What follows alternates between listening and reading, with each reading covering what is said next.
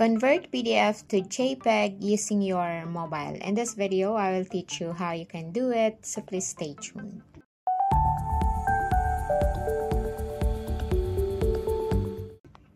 Hello everyone, my name is Teresa. Welcome back to my channel. In this channel, I love to share tutorials that will help you learn and gain knowledge. Click that subscribe button and the bell icon and let's learn together.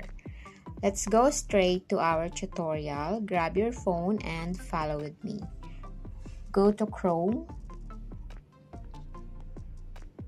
Just type I love PDF. Okay, this one is free to use. And here guys, hanapin nyo lang yung PDF to JPEG. Marami ditong pwedeng i-convert. Like PDF to PowerPoint. This is free to use. Okay? So, PDF to JPEG.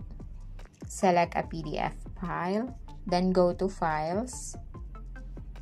And then dito sa taas guys, merong images, audio, videos. Punta kayo ng Documents para makakuha kayo ng PDF files. Let's say this one. What is this? Okay. For example, that one. After you add the PDF file, dito sa baba, convert to JPEG. Click on that. And ayan, download JPEG images. Okay, ayan, file download. Then, click on open. And i-open natin siya or extract natin siya kasi marami pala siyang or hindi lang siya isa. Kapag lumabas to guys na copy to or extract to files, ibig sabihin more than one yung nasa file na yun, nasa PDF file na yun. So, extract natin siya. And hanap lang tayo dito. Hanapin ko yung gallery. Asan yan? I think this one. Ayan, extract natin. Okay. Start na yung extracting niya. So, finish na siya. Punta na natin yung ating gallery. Okay?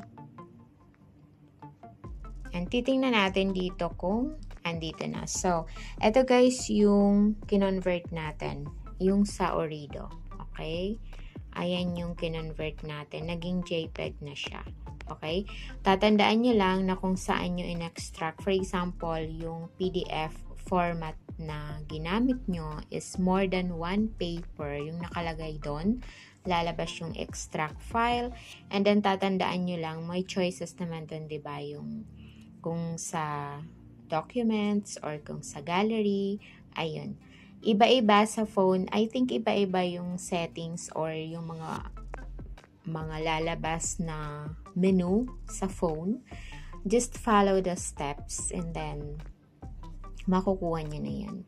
So, ayan guys, thank you very much. Sana nagustuhan nyo yung short tutorial na to at may nakuha kayong knowledge or kaalaman sa tutorial na to.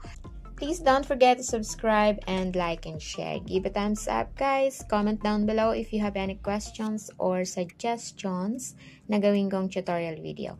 Thank you very much guys for watching. Have a good day and God bless everyone.